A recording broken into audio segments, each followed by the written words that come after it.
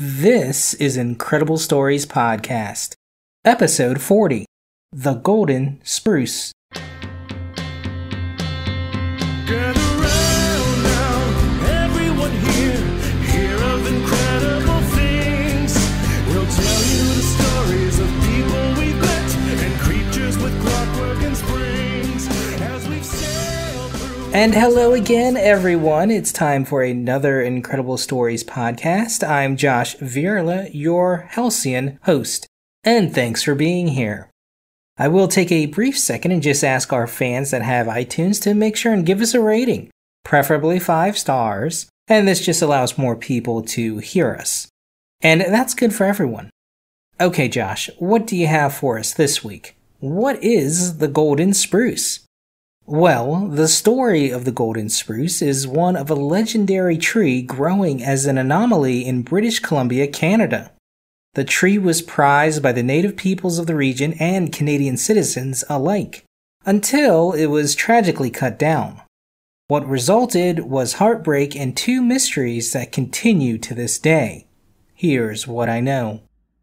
The Golden Spruce was a very unique Sitka spruce growing on the banks of the Yukon River, which is the largest river on the Haida Gwaii, an archipelago on the north coast of British Columbia.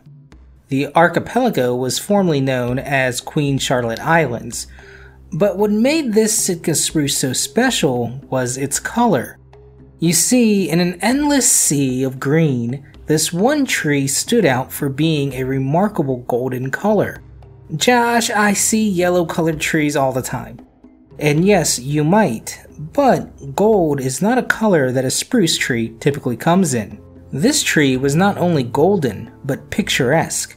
It was even and conically shaped that would remind anyone of an idyllic Christmas tree, except that it was nearly 170 feet tall and had a trunk diameter of about 6 feet.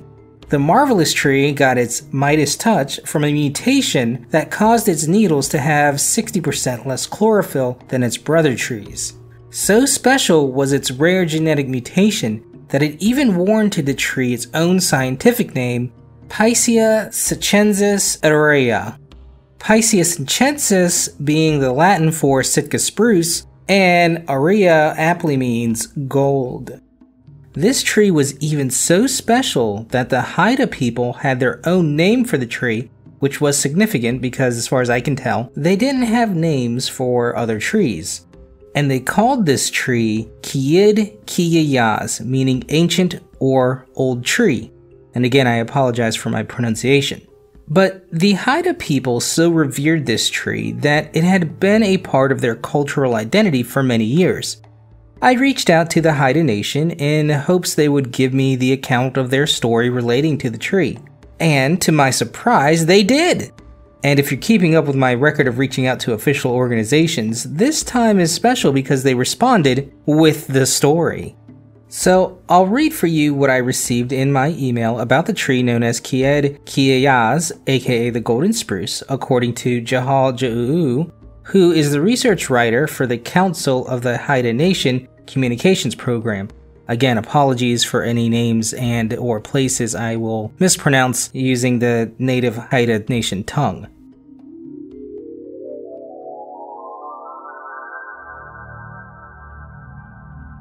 Kiidk'yaas was counted among our Haida ancestors. A young man failed to show universal respect, bringing forth a terrible winter storm. A young boy and his grandfather survived the storm and left their village to find a new home. As they left, the grandfather told his grandson, "Don't look back. If you look back, you will go into the next world. People will admire you, but they won't be able to talk with you. When you get too old and fall down, you'll grow up again. You'll be standing there until the end of the world. Don't look back." At last, his grandson looked back. His feet grew into the soil on the western bank of Yagun Gondalae, well within an afternoon's walk to Yagaan Kahalii Stalang, 2.6 kilometers to the north. His grandfather tried to recover his precious child, but with time the boy urged his grandfather to continue alone. His grandfather departed, saying, Everything will be all right, my son. Even the last generation will look at you and remember your story. At this time, the boy became Kiidk'yaas.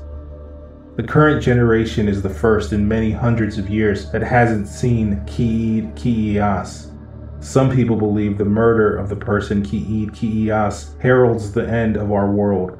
Perhaps the matter depends on whether his surviving incarnations grow to adulthood. And thank you so much to the Haida Nation for getting back to me. And if you'd like to learn more about the Haida people, I'll put a link to their website in the show notes, so check it out. Now, there are a few different versions of this story, and I'll link some versions in the show notes. Also, I can definitely see some similarities in this story to, say, those found in the Old Testament, with Lot's wife being turned into a pillar of salt. But for the Haida people, the golden spruce was considered a person, so cutting it down was akin to murder. But let's jump to 1924, when the golden spruce was first discovered by scientists. In the early part of the 1900s, big timber was big business, and Canada had a lot of big timber. So one day, when a Scottish timber surveyor, awesomely named Sir Wyndham Anstruther, was out surveying the forest, he came upon the golden spruce, and so amazed was he later recounted, quote, "I didn't even make an axe mark on it, being, I suppose, a bit overcome by its strangeness in a forest of green," unquote. And he wasn't the only one left scratching his head after seeing this majestic tree.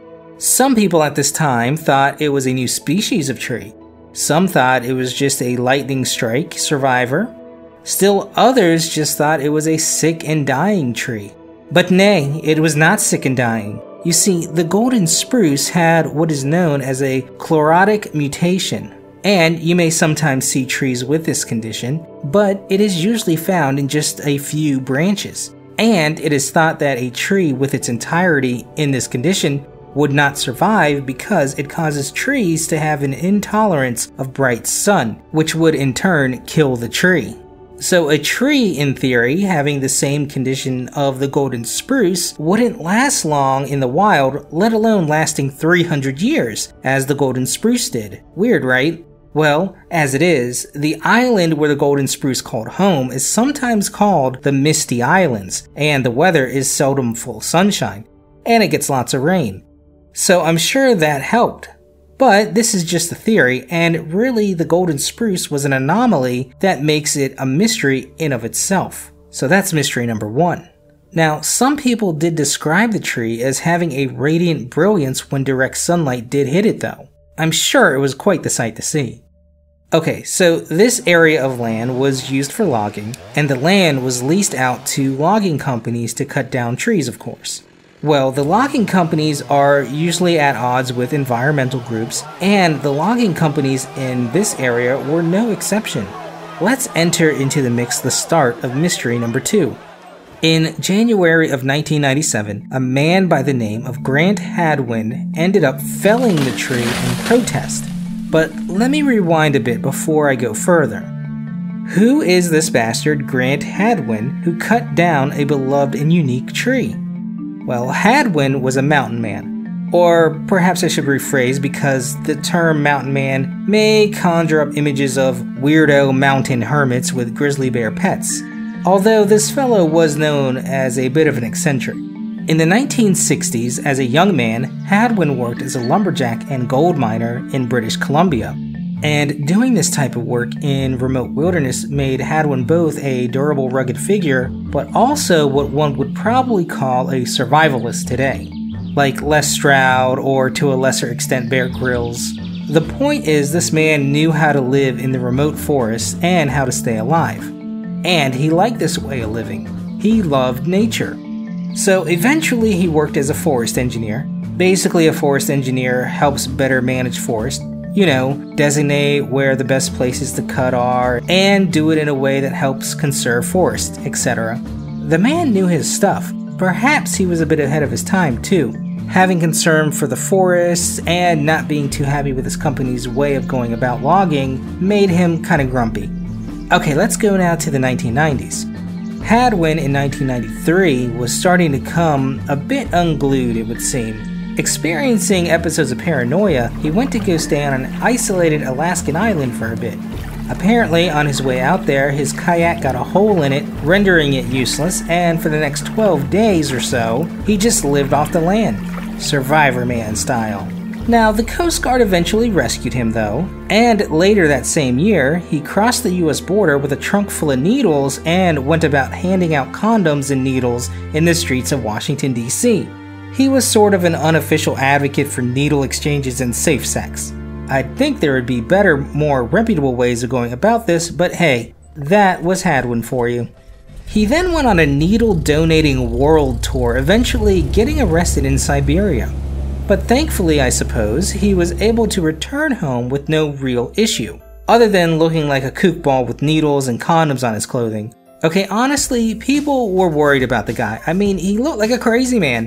By 1996, he was still unemployed and looking for work.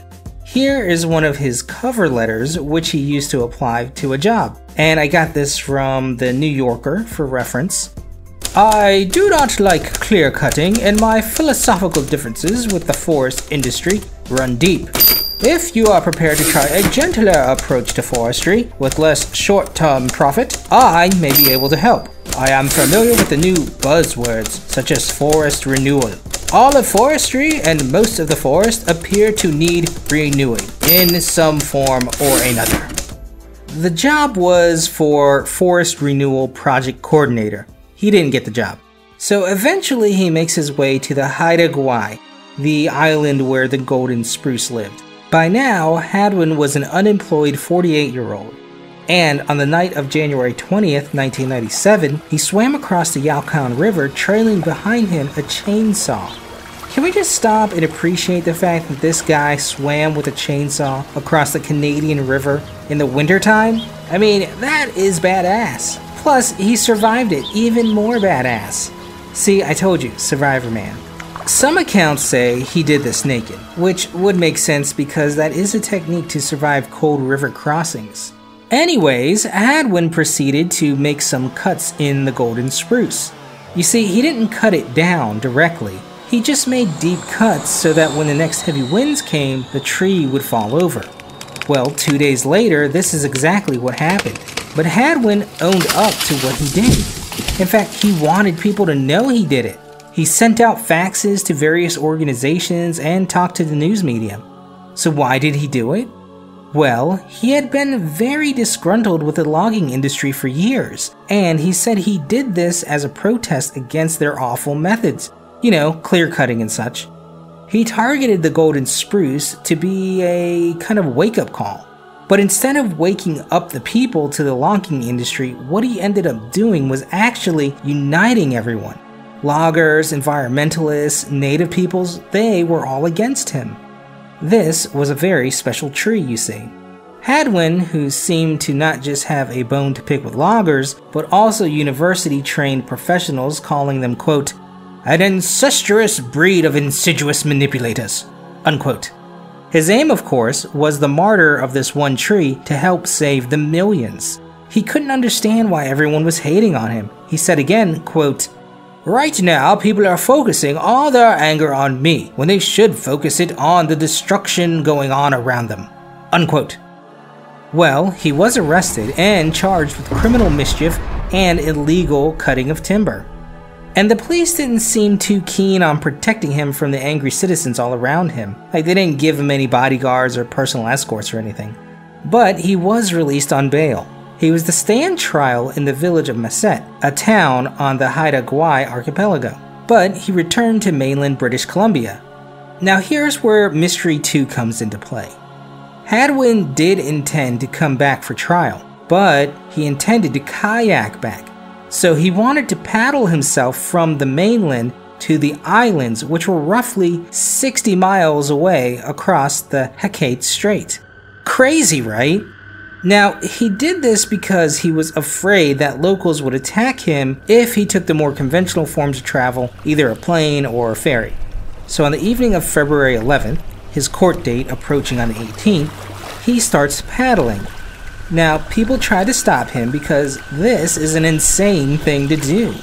he was about to traverse 60 miles of open ocean in just above freezing temperatures with 40-mile-per-hour winds, rain, and nightfall coming.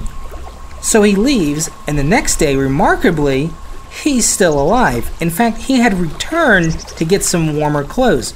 Probably a smart move. So he then heads out the next day, which was the 13th. But this time, he didn't come back.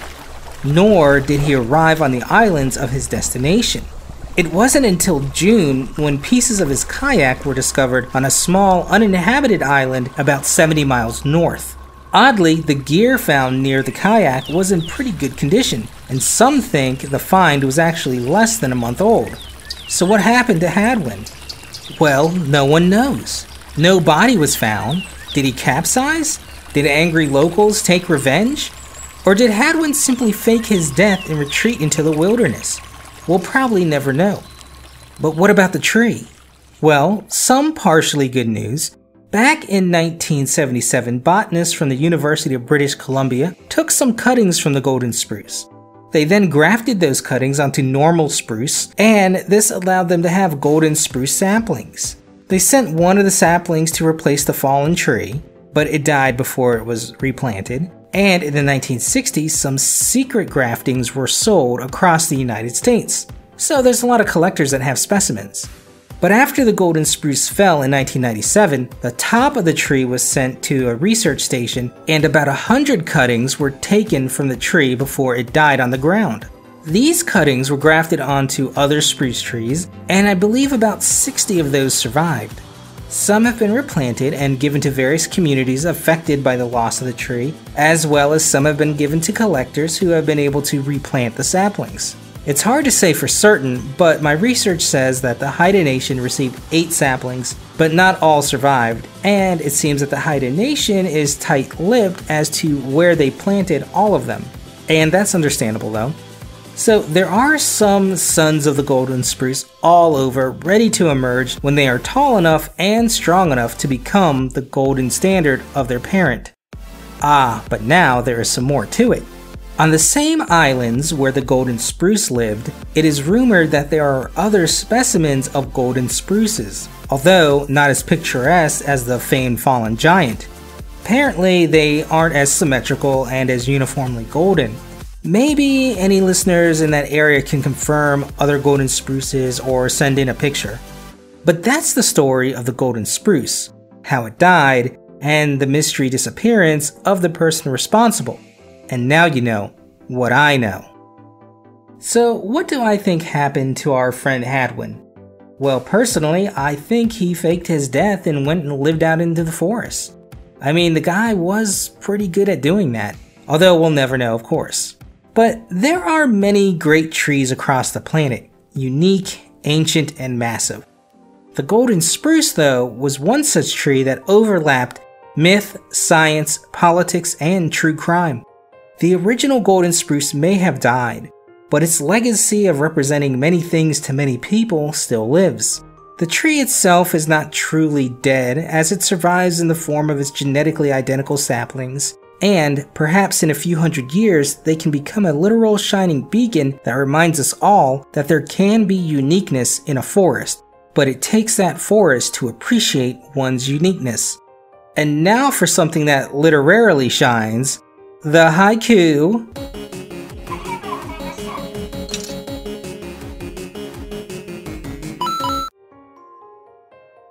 Oh, that golden tree. Don't cry, for it has fallen. Smile that it once stood. And that's all the time this week. Check out our main site for other stories on IncredibleStoriesPodcast.com. Send me an email at contact@IncredibleStoriesPodcast.com. You can send me a haiku or show suggestion. Follow us on Facebook and Twitter at IncredPod. Rate us on iTunes and peep us out on YouTube and Stitcher. For Incredible Stories Podcast, I'm Josh. And remember, the journey of 1,000 tales begins with the first word. Gather round now, everyone here, hear of incredible things. We'll tell you the stories of people we've met and creatures with clockwork and springs. As we've sailed through the tunnels of time,